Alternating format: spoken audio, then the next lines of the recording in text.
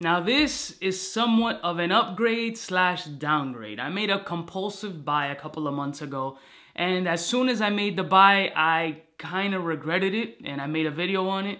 So let's roll my motherfucking music because I traded it again.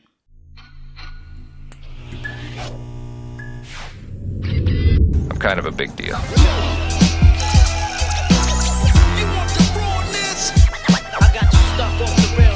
Blessed morning, my beautiful peoples. You know who it is. It's your boy, C to the U to the B to the A.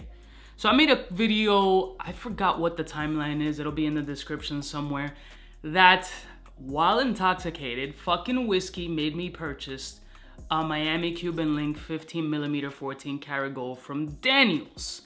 This piece right here.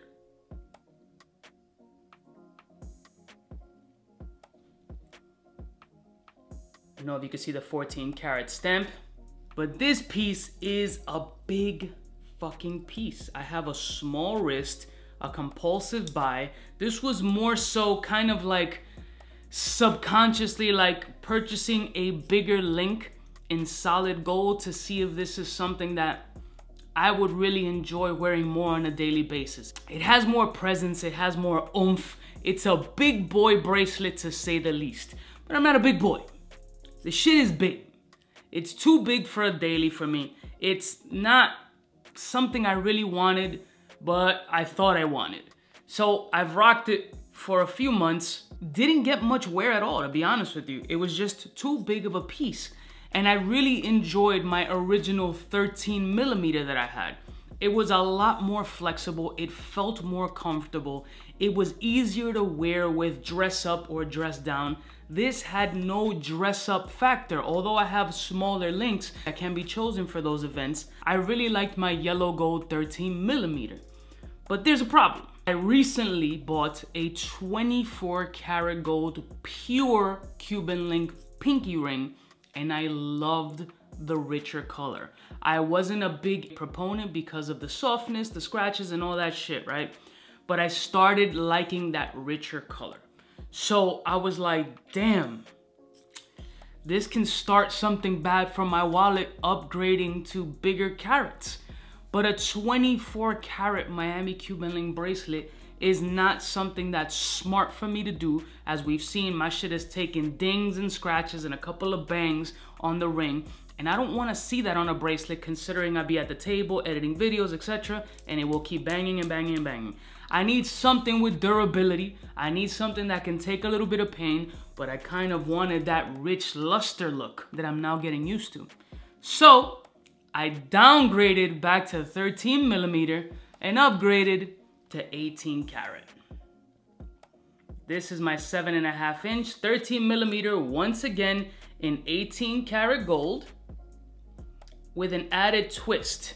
I wanted the diamond button back. I haven't had it in the last couple of bracelets, but I wanted it back, but I didn't want a regular diamond button. I'm Cuba. I needed a little bit of a twist. I wanted something different.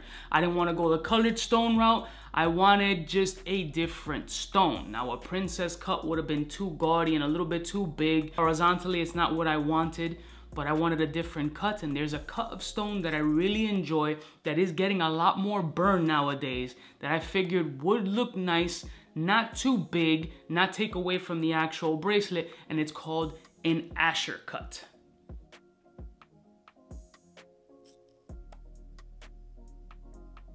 And of course, we can't go without adding a little extra shit, so why not add biggest in the game?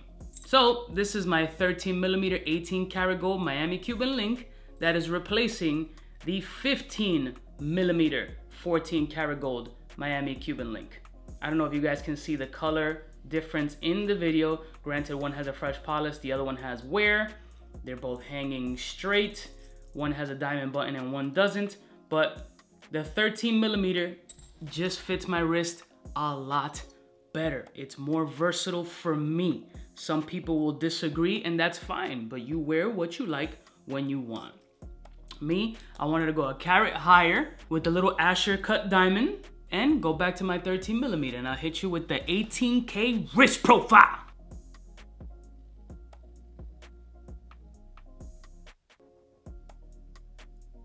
spending more money to make more content. This is what I do. The debt levels that I'm accumulating are coming. I love y'all motherfuckers from the heart. This is going back to Daniel Jewelry Inc. So if anybody's looking for a 15mm 14 karat gold, I'm sure they're gonna buff it up, clean it up or whatever. And I'm sure once it's in, it's gone if it's not already sold already. So you can call them directly if you're interested in my particular piece and it's already made. You barely will have to wait. I'll see y'all bitches next time. You know who it is, biggest in the game. Team 13mm. Just works. Smooches.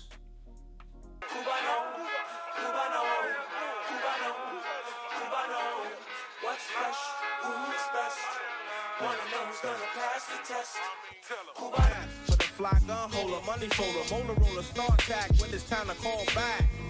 For the rough, rugged, and raw way, this nigga Jay, it's a game, but he don't play. Hey, for all the chicks that got dead in the penthouse suite on top of my mom's crib. It's nonsense you never get in. It's nonsense that you would think that you would.